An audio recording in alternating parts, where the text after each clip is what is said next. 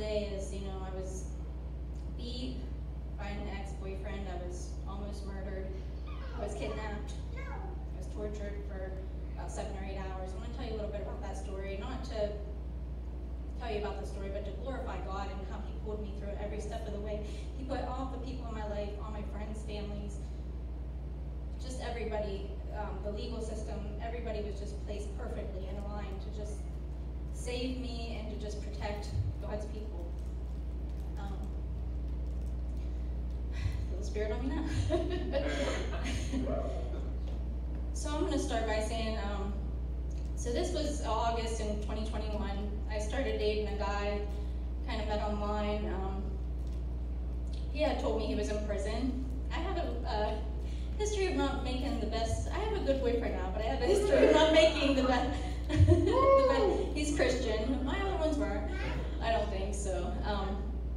I have a history of choosing a couple bad men in my life. So he told me he was in prison, and I kind of thought, he said that he was in prison because of almost killing his stepfather, who he told me he had abused him and his brother and his mother, and I kind of just bought that, and I started dating him, and we weren't dating long. We were dating about 3 months, and he was very possessive and controlling and things like that, and should have saw some red flags there too. But we took a trip down to Blackwater Falls, West Virginia. Wow, the most beautiful place I've ever seen. Still to this day, I don't care what happened to me. That's God's country. It's a beautiful place. Beautiful waterfalls, country, mountains. Some family from West Virginia, some of my blood's from West Virginia, so it's just a beautiful place there. We went down there. We had a great time. We went down on a Friday night. We had a great time. Sunday, we were going to go watch a sunset before we went home, and so we went down to the falls, and he had bought a pocket knife right before we went down. I didn't think anything of it. We're in the middle of the woods, and so we went down to the waterfall. We're down this steep path that you have to go down. It's hard to even get down into. It's really hard to get down into. There's a big waterfall, rocks everywhere. It's probably about a mile or two in, There's nothing but gravel, and it's a very secluded place. So he was playing the guitar, and kind of asked me to do some, light sage and do some things, and I didn't know where he was headed with that. I didn't know his religious, I kind of knew, but he had told me, and he just was getting kind of dark. He had told me he was seeing some dark figures and things like that, so, and of course I talked about God, and I talked about Jesus with him, but he didn't really seem too interested in that part of it, the Jesus part anyway. I think, he said, oh, I had read the Bible, but I don't know what happened exactly, but something very demonic just came over him. He started talking about how he was tortured when he was in prison, and all of a sudden his whole demeanor just changed, like he was possessed. I believe he was possessed. So he took the knife that he had gone over to a rock, maybe, I don't know how many feet, 10, 20 feet away, and threatened suicide with the knife. I'm a mental health counselor, even thanks for being through some of this stuff, but, I just slowly kind of stepped over, trying to talk him down out of it, please don't hurt yourself, and then he came over with a knife and threatened my life and said, no, it's you that deserves to die, not me, waving the knife at me. At this point, I was petrified. We were in the middle of the rocks and the waterfall. Then all of a sudden, he told me he was going to beat and kill me with his bare hands. He preferred to do that. So he had me go search for his glasses. I think he had all the time, but he had treated me like prey the entire time. He was telling me to go under the water, or he would kill me. And this went on for hours, and then he started, every time I would get close to getting away, so like to go up the trail, he would hit me. So I was repeatedly struck in the face, probably for a few hours before I got out of there, at least a couple hours. Just kept hitting me, and said horrible things to me. Told me he was going to kill me, or he was going to bury me, and I remember him asking me. We had talked a lot about God, and he knew my faith, and I remember him asking me, "Where's your God now?" When he said that, I looked up at the falls, and I just imagined Jesus on the cross. And I just said, "Jesus, I don't want to die." I just said, "Give me your strength. Please just give me your strength. I need your strength." And I think that's the only way I withstood all the blows that I took, was just praying for Jesus' strength. And then after that, he started having almost like a panic attack. And, he couldn't catch his breath. And that and it was right after I started praying for the strength of Jesus that he did that. But he had my keys, he had my phone in his bag he had a guitar bag on his back. He had taken my shoes, he had his shoes. It was very rocky. When I would try to run, he would catch me. So he stopped breathing just long enough, had that attack just long enough. I actually went up with him because I I just couldn't get away from him. He had a knife. I was scared to get, I just couldn't get far enough away from him. So I was just like, let's just get out of here. He's like, "I can't take you home looking like that, now I have to kill you." My face was so beat by that time.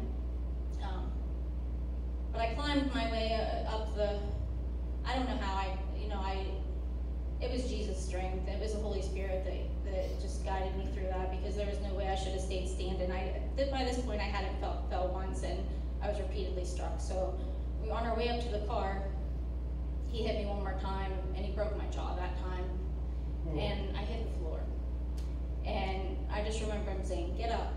And I got straight up, and the Holy Spirit gave me that strength. I just felt the Holy Spirit going through me. He forced me to drive. He threatened to kill me again, throw me off of a bridge there. He forced me to drive the car, but he had the knife at that time, forced me into the car through the knife. I think there was another knife in the console of my car. So I didn't have a GPS. My phone was wet at the time. It wasn't working. He was in the car beside me. He was still hitting me in the chest and the arms and things like that. But I was beaten badly. He had put gauze over my one eye. He had put a Band-Aid over my other eye. I was bleeding. By this time I was driving. I just knew I had to go, northwest, to go home. I knew I had to go northwest, so I just followed the roads I could, and those roads were very windy. And there's some bends around here. By this time I couldn't see straight. My vision was blurred. I kept nodding. I was nodding. I got up through some of those hills in West Virginia. He wanted to take me to a hotel where he told me he was going to torture and kill me. So when we got to the first hotel where he was going to go to, I told him, "No, this hotel looks like it has bed bugs. It looks nasty. Let's just keep going." Because I knew if he took me in there, I was going to die there. And I thought, "God, just get me through this. Just take me to safety." And he bought it, and we kept driving. It was COVID time. It was 2021. There wasn't anything open. It was 1 o'clock in the morning 1 o'clock in the morning by this time. We're going through Washington. We got pulled over. So what happened was I was driving. Like I said, I couldn't see the lines in the road. I looked back. I'm on the other side of the road. And I just said, "God, Jesus, take the wheel. You got to send angels. You got to save me, because I'm not going to make it." I knew at that point I was going to pass out. And we were driving, and he had just passed out. And then all of a sudden, when I just knew, I just started nodding and I just couldn't stay awake anymore. I just prayed, Jesus, take the wheel. And I saw a light I've never seen so bright stop me right in the middle of the road. I mean, it was an all-encompassing, bright, white light. And I knew I was safe at that point, or I didn't know if I died or if I was safe at first, because I was just like, I felt this warmth, I felt this love, I just felt, and I was freezing cold. I was forced to be in the water, and I was just felt warmth all over me. I've never felt anything so, I mean, I felt the Holy Spirit, but this was just like, to an nth, it was like God's glory came down, His presence came down, His angels came down. It was just like an army had come down. It was like, and I didn't know what had happened, but here on the left, when the light kind of dissipated and I kind of came to, there was a police officer on the left-hand side of the road. And so I was really out of it by this time. Pretty bad concussion. My face was swollen, so I had pulled into, made a right and turned into the Dollar General. I was driving kind of erratically, kind of on purpose, so that she would pull me over. Some of on purpose and some because the concussion was so bad. So a female officer pulls us over. I'm still kind of scared at the time. This is a female officer. He's got a knife in the car. He wakes up. She pulls us over. And she asks, and he kind of responds to me and says, oh, I fell on a rock. She could tell by looking at my face, my jaw was broken, my face was pretty battered. So she asked if I wanted an EMT, and I immediately said yes. And the EMT came, and I was placed in the EMT, and she put him in the cruise. She was very smart. She put him in the cruiser and said, you're not being arrested right now, you're just being detained until so she called some male officers to come to the scene. And I thank God for her. I thank God Maria Kukuro was the officer's name, and I thank God she was there. She called the officers. I finally did tell them what happened to me, and all I could pretty much say at that point was yes. She said, all you have to do is say yes, he did this to you. I was really in bad shape, so I said, yeah, he did this to me. So I went to the hospital. My sister and her husband Miles came to pick me up with me through it all the way. My sister didn't recognize me, and I walked out of the hospital. She didn't even. I was so battered at that point. But God really saved me. I mean, it's not about how battered I was, because God was there. I mean, right in the nick of time, and He put people right in the place. So I found out that his record really was that he had a bad record. He had, first of all, he had another domestic and an abduction, and I found out that the girl that he had done this to was actually, I think, like 4 or 5 months pregnant at the time, and he had killed the baby. The baby was dead after he attacked her. In the state of Ohio, there wasn't a heartbeat law, so he just got an abduction and domestic violence and served, I think, 3 years for that. He had gotten into something similar. They had knives were involved. There was another altercation with another woman where it was almost the same kind of thing. It progressively got worse, but he got out of that one. I don't think she testified. I don't think she went and testified through the whole thing. The case was dropped. And then when he was in prison, he got another charge for assault charge, complicity, or robbery, I think, and like a intimidating a witness. So, you think you're through this and everything, and then I've got 8 weeks of healing. I had to have jaw surgery. I've got 6 weeks to heal before I return to work. My work told me they said just to tell everybody I was in an accident. I'm a mental health therapist, so I think, people expect this kind of thing not to happen to us, and I think a lot of domestic violence victims of violence are shamed, and they're just, and it's our fault, and we're weak, and I don't know, it was just, the guilt and shame at this point were hard. It was difficult.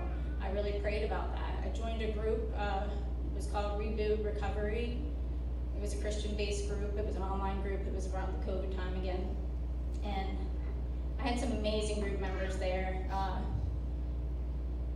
Heather and John Flint, her husband's a pastor, and she was a EMT who had been in an accident, and she wasn't able to speak or walk. You know, she had to learn how to do all that again, and it took her years. And her mom was a victim, and she helped me through a lot of that. Katie Stitz, she was also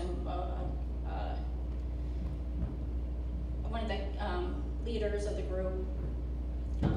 So there were two co-leaders. I went through the group myself.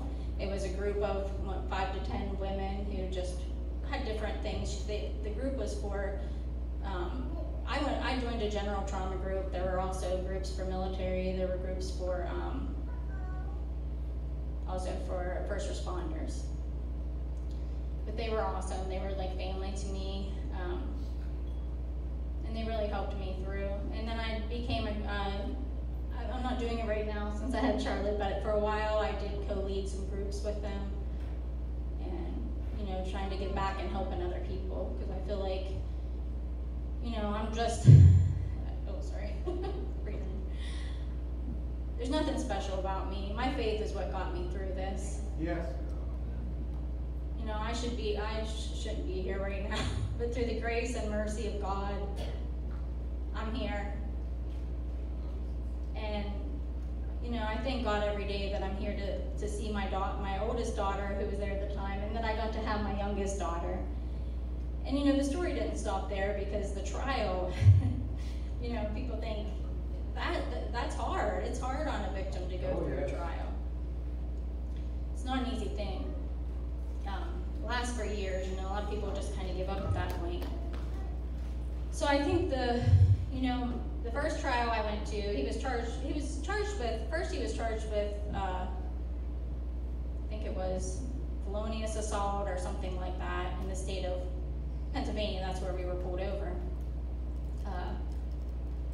So I went to court. They were only going to give him 2 to 4 years for all the record, and then they didn't have his record, so I went to the domestic violence advocate in Columbiana County, and I got the records, and then they were maybe going to give him 5 to 10 years when they saw his record. So, you know, Miles went to court with me for the first run there, pre-trial or whatever, preliminary hearing. And he pretty much told on himself at the preliminary hearing. I mean, I dressed in armor every time I went in that courtroom, in the Holy Spirit. I asked the Holy Spirit to speak through me. And, you know, I really feel like, I mean, even the attorney was like, okay, you have 3 choices here. You know, you can get an attorney, you can, plead no contest, or, you know, you can defend yourself. He defended himself and almost admitted to guilt. So that was just the preliminary, so we had to go back to trial. So it ended up that they sent this down to West Virginia because of the jurisdiction, because it happened in West Virginia. Best thing they could have done. And I wish no ill upon the guy that did this, but I really feel like that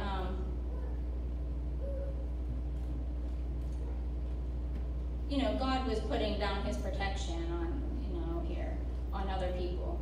You know, it wasn't for revenge. This was for protection, so this didn't happen to other women or children. And I feel like that's why God stood by this. And I never used force with him. I never hit him. I never laid a hand on him. I prayed through all this. And he stood by me, and he was faithful every step of the way. So Trooper Justin J. Smittle got a hold of me. He's now a sergeant, West Virginia State Police.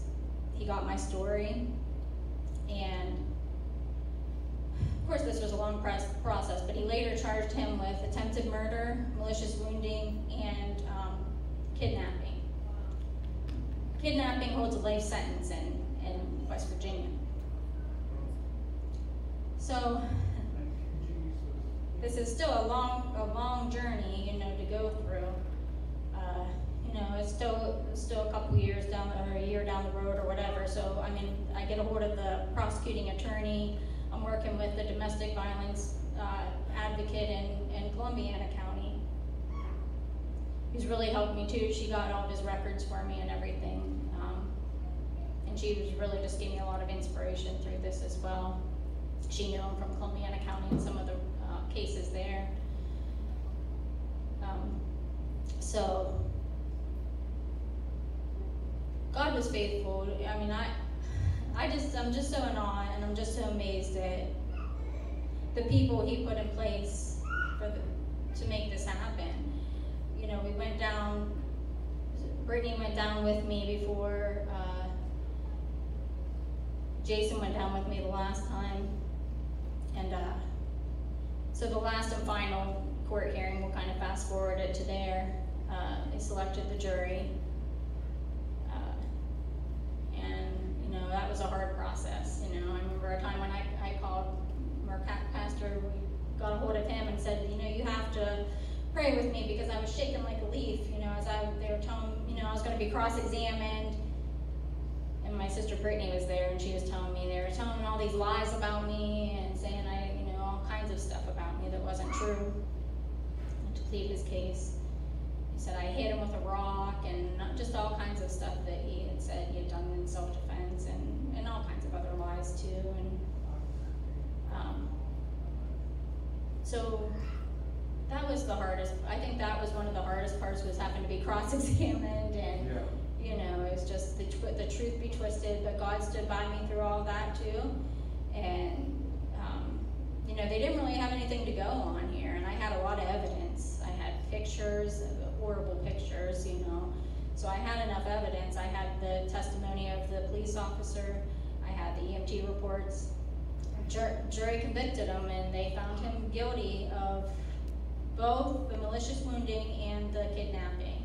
They didn't try the attempted murder case, because the kidnapping case was a life sentence anyway.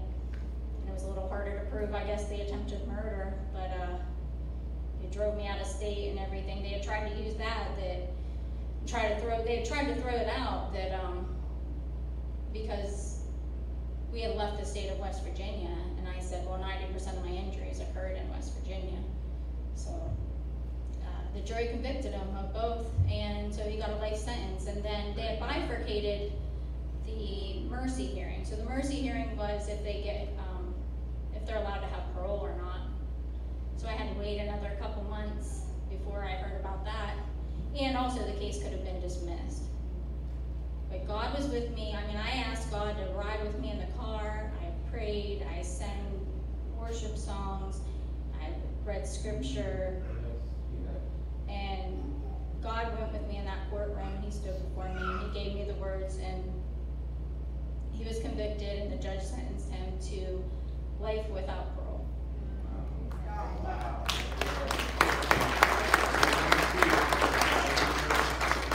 They wanted a plea bargain 7 years. 2 to 4 to begin with. In PA, it was 2 to 4. And then I think it was like 5 to 7 or 5 to 10 or something like that. They wanted the plea bargain, and you told them no. Oh, you mean this time? Yeah, they did ask me to plea bargain it, and I really prayed on it. It was hard to go to trial. I didn't want to go to trial. I didn't want to relive all this. And it's easier for me to get up and speak about this and tell what God's done for me. It wasn't hard for me today because God saved me. But it's hard to get on there and put on trial and cross-examined and try to be made out to be a liar and different things like that. But yeah, God saved me through every step of the way. And though it was hard, it was worth it, because I thought about that baby, that he had killed, and I thought, I need to do this, and I need to do this so nobody else will be harmed. And I just thank God. He was just with me every step of the way. I thank everybody. I have so many people I want to thank. I think I wrote them down because And I did write some stuff down, but you get nervous up here, and I think I just mostly speak from the heart. I do really like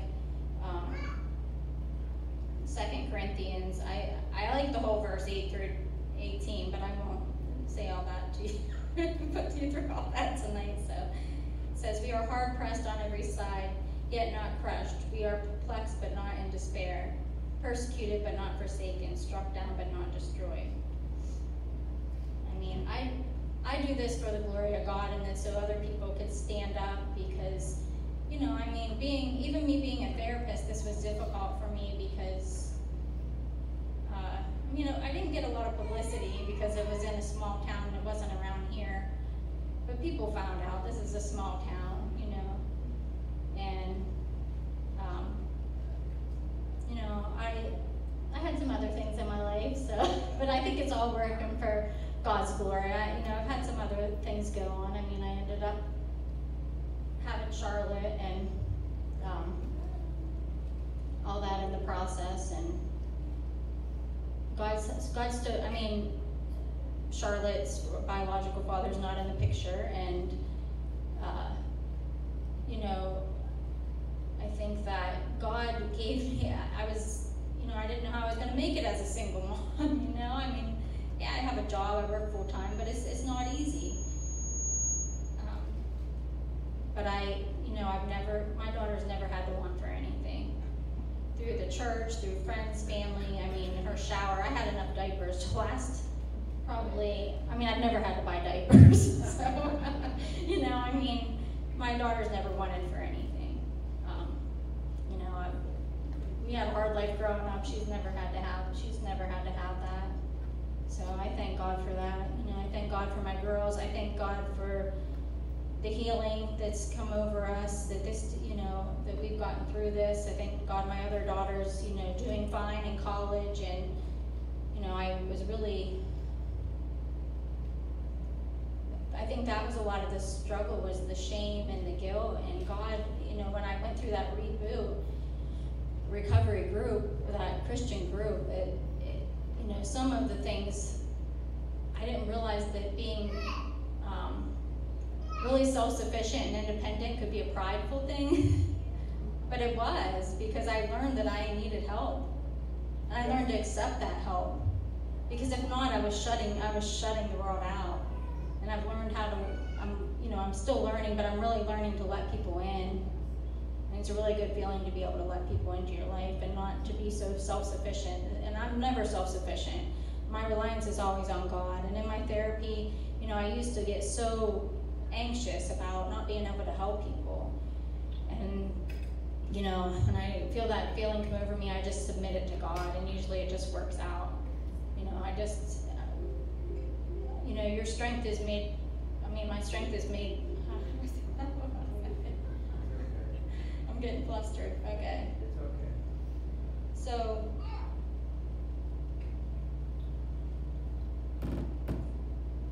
what's the verse I'm trying to say?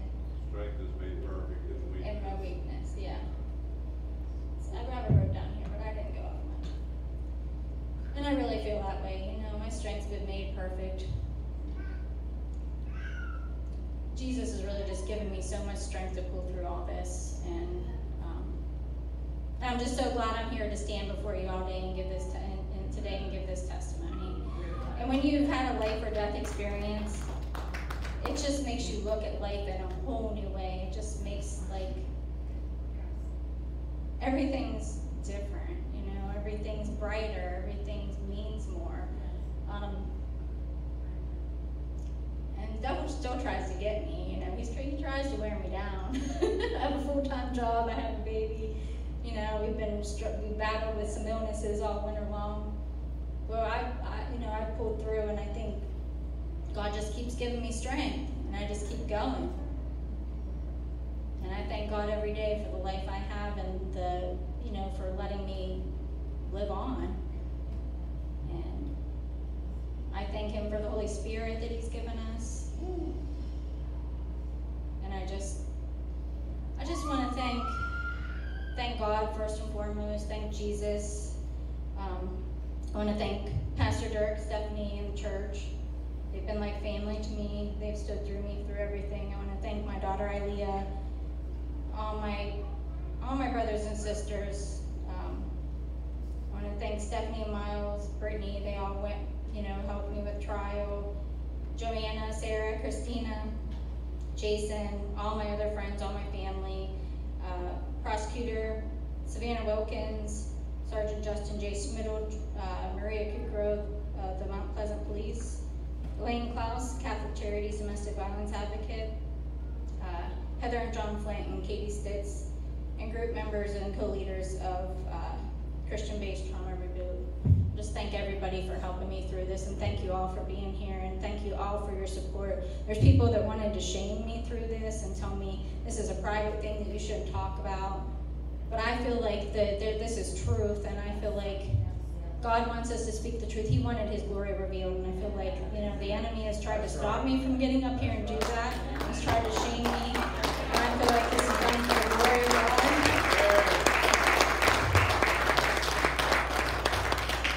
And no one's going to stop me from giving God that glory. Thank you all.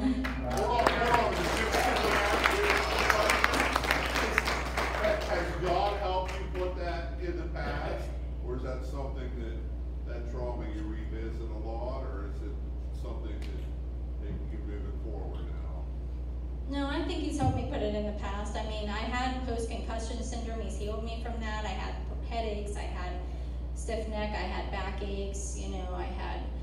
I just didn't feel right, for a long time. And I think God healed me of that. A lot of prayer, church praying over me, you praying over me. I really feel like God's healed me of that. I feel like there's still a few things in my work that I could still use prayer for. Right now I'm not working with a lot of trauma victims, like a lot of domestic violence victims, because I'd love to be a Christian counselor. I couldn't do that job because I couldn't work afternoons with the baby. I didn't have daycare, so I had to come back. And Christian counseling was a little different. You can give your testimony, and mental health counseling, you can't really do that, So I think God still finds a way to use me, but I think he's got another thing coming for me, something through Christian realm still that I'm going to revisit that. Maybe it wasn't the right place or the right time. I think I did touch some people through that little bit of that few months of Christian counseling that I did, and I think I still continue to touch people, and maybe I was meant to help some other people right now. Anyway, I'm still working with trauma. I do crisis work every day. I still get it every day. So I'm getting it regardless, but I'm not allowed to tell my story really in my counseling now. But I think I can still help victims whether they know my story or not. I can still help them through this. And I think that God will use my story, and I think I'll continue to use it. And I know it'll reach people in other ways. So yeah, I think God's healed me of this. I think he's got some different kind of work at the line for me sometime. But I think I'm still doing some good work in what I do now. What about forgiveness? I've never really struggled with forgiveness. That's something I've easily done. I mean, I do forgive the man that did this. I just pray that he doesn't. I struggled more with forgiving myself. And I did forgive myself. The way I forgave myself was through that reboot group. I really took a look and I was like, if God can forgive me, how can I not forgive myself? Because if God can forgive me, I can't do God's work. I can't do God's work at all if I can't forgive myself, because I'm never going to be able to have the confidence or if I feel that way about myself, then I'm never going to. So if God forgave me, he forgives everyone else, then I'm forgiven. Yeah, he's forgiven. I pray that he never hurt somebody. It doesn't sound like he's going to, so. I mean, I pray that he doesn't hurt anybody in prison, but you have to have a sense of humor in this. Yeah, so I really feel like God is, I've seen some people that stuff like this has happened to, and I think I'm doing pretty good. Does anybody else have any questions for Tiffany? I do want to say one thing. If you ever have that problem again, just Ephesians 6:11 and 6:16 say, put up a shield of faith where you got the thought, so you get that. Amen. Thank you. That's what I did. I put on the armor every time I went in that courtroom. I put on the armor every time I was going to court. You know, I try to wear it every day. I still try to wear it every day. I try to wear it to work every day. And yeah. If that doesn't work, call your little brother. Yeah, sometimes I didn't break down very much up here, but I mean, you quoted a lot. I love it. And it's not, everybody keeps telling me I'm strong. I'm really not that strong. It's the God in me. That's what I always say. This is the God in me. That's the strength that shines through like a light. Maybe one more. Let me just say this verse here.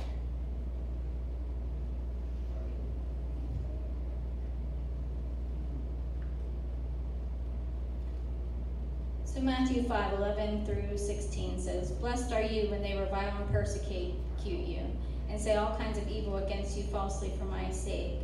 Rejoice and be exceedingly glad, for great is your reward in heaven. For so they persecuted the prophets who were before you. You are the salt of the earth, but if the salt loses its flavor, how shall it be seasoned? It is then good for nothing but to be thrown out and trampled underfoot by men. You are the light of the world. A city that is set on a hill that cannot be hidden. Nor do they light a lamp and put it under a basket, but on a lampstand, and it gives you light to all that are in the house. Let your light so shine before men, so they may see your good works and glorify your Father in heaven." So, yeah, I love that verse. And there were a couple others in here I was going to say, but I won't keep you here because I have a lot of verses in me. Yeah. So Galatians 2:20, "It is no longer I who live in Christ, but Christ who live in me." I love that one. But yeah, I mean, I had so many verses here that I just helped me through it all. I just read the Bible and I praised God. And anytime I do feel, sometimes I do feel enemy attacks. I don't want to say, oh yes, I never feel these attacks. When I do, I pray, I praise. I listen to praise music. I suit up in my armor and I pray, and then I usually just feel better. I mean, I was sick yesterday. I was very, very sick. I had a stomach flu, and I woke up better today. So I think that was the enemy trying to attack me to get me not to do this, but here I am, and nothing, is going to stop what God has wanted for us to do for His glory. So. Well, the Lord has blessed you because look how many women have not survived. Yeah, and I pray for any of the, any victims or family, because I know there's a lot of women out here that didn't survive this, and thank God, by my faith, I survived this, and I thank God every day, and I pray for any victims and who didn't survive, or anybody that's going through this now. There is hope, and there is a way out of here. There is a way out of this. It's not easy, but there is a way out. So I just pray for everybody that's ever been involved with any domestic violence. I did, and I pray that this, a lot of times I feel like this is a generational curse too, so I just pray that any curse of domestic violence be broke, and I rebuke that in the name of Jesus. Let's give the Lord a hand.